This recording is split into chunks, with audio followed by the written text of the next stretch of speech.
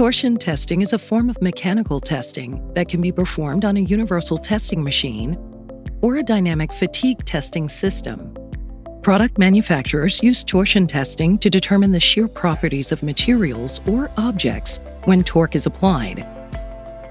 This testing allows companies to make sure that products, such as pharmaceutical devices, orthopedic implants, and electronic components, function as intended before they are shipped out to customers. Torsion testing can be performed on both raw materials and finished products. Raw material testing is done to confirm that manufacturers are using materials that meet the performance specifications for their intended application. Finished product testing ensures that finished products perform as expected. Types of torsion testing vary from product to product, but can usually be classified as failure, proof, or functional testing. Failure testing is when a product, component, or specimen is twisted under failure. This may be a static test to determine the ultimate shear strength, or a cyclic test to determine product longevity before failure under various loading conditions.